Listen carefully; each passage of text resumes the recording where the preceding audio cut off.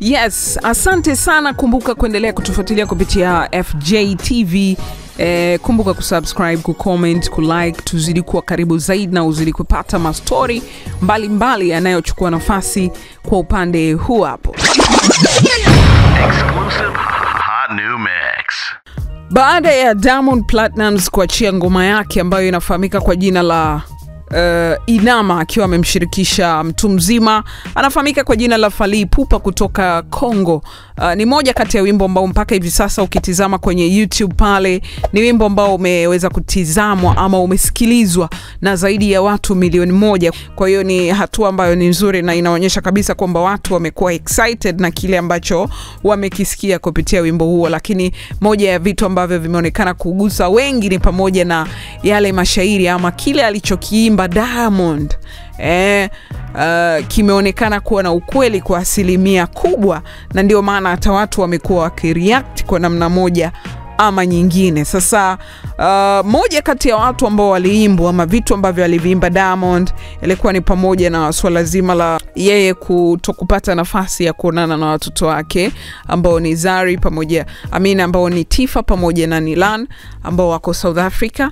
Na mwisho wa siku sasa anaishia tu kulike picha zao kupitia ukurasa wao wa Instagram, ambako ndo wanakuwa wanapostiwa picha zao na vitu vingine kama hivyo, kwa sababu wale watoto hawawezi kurun account. Ina maana account iko under someone ambaye anakuwa anaposti baadhi ya vitu vyao, basi na mambo yanaendelea vizuri kabisa. So kilichotokea ni kwamba Diamond aliimba mstari.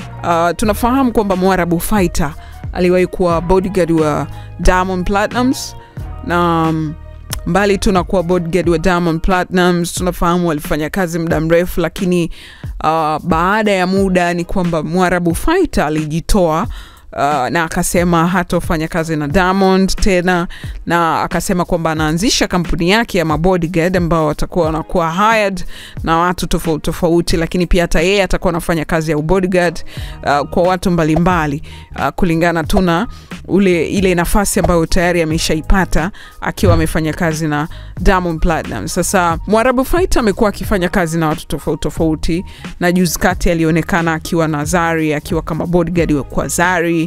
Tumeona akiwa bodyguard kwa Misa, tumeona akiwa bodyguard kwa Irene Uwoya na watu wengine wengi ambao inawezekana hatuwaone, lakini wamekuwa wakimtumia kama bodyguard. Sasa Harmonize ametajwa kwenye ule wimbo na akatajwa kwamba ndio chanzo cha Mwarabu Fighter kuondoka WCB, kwamba alimuibia demu wake.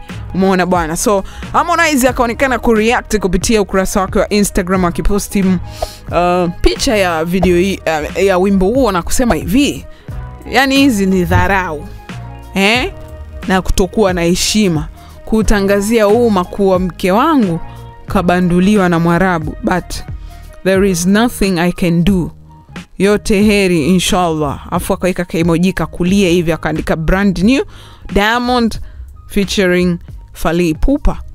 Umeona bana. So baada ya kuwa ameandika vile, kuna wengine ambao walireact wakaona kabisa inawezekana huo mchongo ukawa uko serious, ama inawezekana pia mtu katumia kama njia fulani hivi kama utani, lakini kafikisha ujumbe kupitia utani, kwa sababu yote yanaweza kuwa sawa ama yote yanawezekana yakawa mtu akafikisha ujumbe kama utani, lakini akiwa amemaanisha. Inabidi ulifanyie kazi 1, 2, 3 na vitu vingine kama hivyo. Lakini mwisho wa siku tunaamini kwamba kila mtu ana namna ama kila mtu ana nafasi yake. Kwa hiyo kwa kile ambacho kimefanyika ama kwa hilo ambalo limetokea, maybe ni kishikaji, ameandika kiushikaji, au ameandika kiushikaji lakini akifikisha pia ujumbe. Make sure una subscribe hapo chini ili tuzidi kuwa karibu zaidi.